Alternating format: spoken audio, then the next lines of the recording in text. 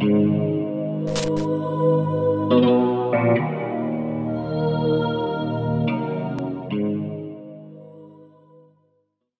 into the Original Gangsters podcast. We're here for another quick hitter edition. I'm your host, Scott Burnstein, along with my partner in crime, Jimmy Buccellato. Hi, everyone. The doctor. Hey, now, doesn't always join us on these quick hitters, but today he is.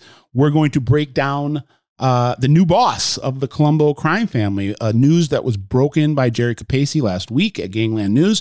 Please like, subscribe, share, spread the word about the Original Gangsters podcast and this YouTube channel. And we're kind of ramping up the content now with some of these quick hitters and touching on the breaking news. And when that global plea in the Colombo bust was made public a couple weeks ago, Jerry and some other reporters reported on the fact that the feds had identified the new boss of the Colombos, and that for a couple years they had been naming Skinny Teddy Persico as the boss, when in reality he is the boss in waiting. He is the heir apparent. The family is his when he comes out of prison after about 5 years he has to go do for this labor racketeering case that he just pled guilty to. So there was a lot of speculation over the last couple of weeks of, well, if Teddy's not the boss, then who's the boss? And, let's tip the hat. Danza. Right. I love that. The theme song to Who's the Boss. I don't know, quick. Yeah. Sorry to around. I think it was called Around the Bend. So tip the hat to Jerry Capacey. He's the OG. We all owe him a debt of gratitude because he started this whole game that we're playing right now. And Jerry rolls out a name that nobody had been talking about. There had been a lot of names that were being bandied about. But according to Jerry and according to some other people on both sides of the law, the new boss of the Colombo crime family is Robert D'Onofrio, goes by the nickname Little Robert or Little Rob, 65 years old, has been around for quite a while, got his button either late 80s, early 90s, was sponsored by Wild Bill Cotolo, very close to Wild Bill, and was initially on the other side of the war. He was not on the Persico side of the war when it broke out in the 90s. He was aligned with Vic Orena, Patty Amato, and Cotolo. And Bill Cotolo. I know he was a part of Cotolo sponsored him, and then he was put into Patty Amato's crew. And then at some point in the middle of the war between Vic Orena and the Persicos, Little Rob jumps ship and comes over to the Persico side of the war and is involved in a number of murder conspiracies and is busted in 93 and is sentenced to he goes away for 7.5 years, and he's been free. I was just looking at some of those court documents. I think he got busted loan sharking and and then a bunch of murder conspiracies tied to the war. And I believe one of the murder conspiracies was them trying to kill Wild Bill, who was his mentor. And I want to credit Jerry for this. Jerry mentions in his column, and I've heard other people speak to it, that even though he aligned against Cotolo, he was heard on wiretaps over the years after Cotolo was eventually killed, how much he admired Wild Bill, how much he loved Wild Bill.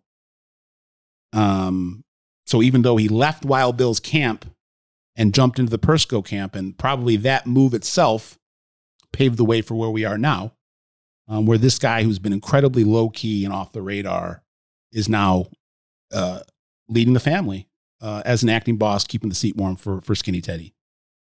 Yeah, I mean, I'm not an expert on the Colombos at all, but I've just heard a couple of things from some people on the street that that Persico, when he gets up, because right now I think my understanding is the Colombos are on hard times in terms of the scale of their operations and made members in the family, that they're 5th right now in the pecking order, and that Persico is the one guy who seems to have the potential to resuscitate everybody, at least in that Borgata. Yeah.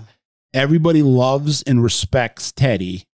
There were some wiretaps that were put into court documents that Jerry highlighted in his reporting, where there were a bunch of these racketeers, high-level Colombo administrators, capos, and so forth, talking in the last couple of years about Teddy, saying Teddy has the power. Once Teddy comes home, everything's going to be, beautiful. And I think the other families like him too, don't they? I mean, he's as Jerry would say, he's a dyed-in-wool gangster. Yeah. Has been in and out of prison a lot the last 20 years. When this comes out, this quick hitter comes out, there's also going to be kind of a companion quick hitter where we talk about the 12 years in prison that Skinny Teddy did, or maybe more than that, I'm not sure, but did a nice chunk of time because of him ordering a murder from his grandmother's wake, being surrounded by state police guards when he was on a furlough from prison on state drug charges, that he came down to Brooklyn in the summer of 93 and ordered Joey Scopo's murder.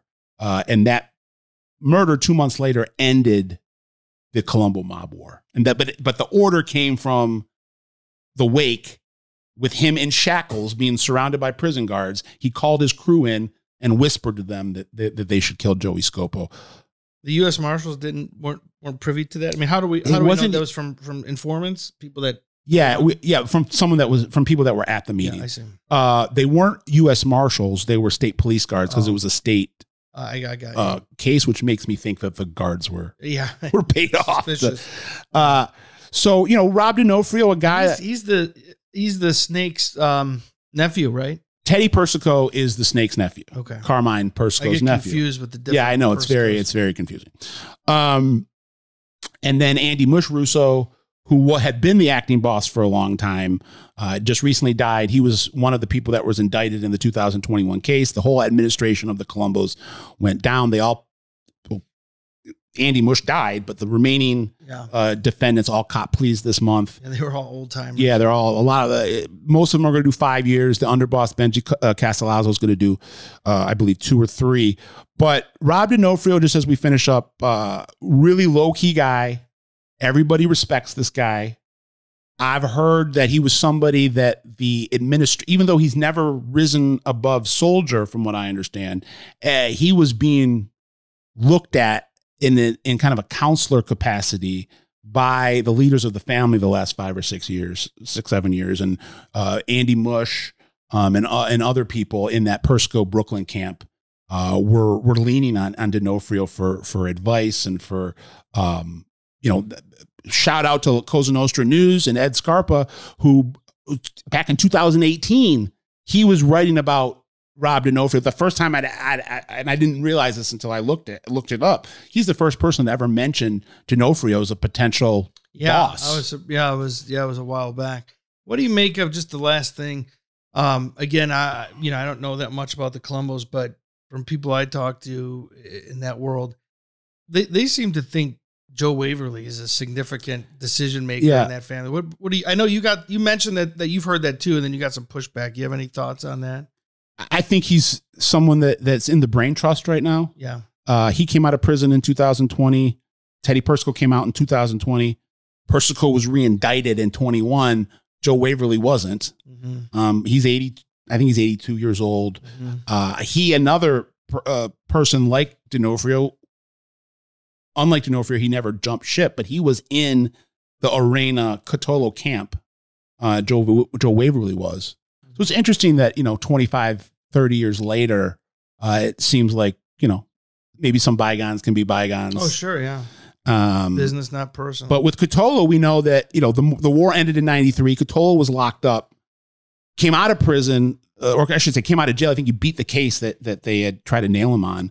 And then the Persicos, rocked him to bed. They named him underboss to get him to lower his guard. And then Carmine, the Snake's son, who was his acting boss at the time, is about to go to prison. And the Persicos made the decision, hey, if we are all locked up and Wild Bill's on the street, he's going to take over the family.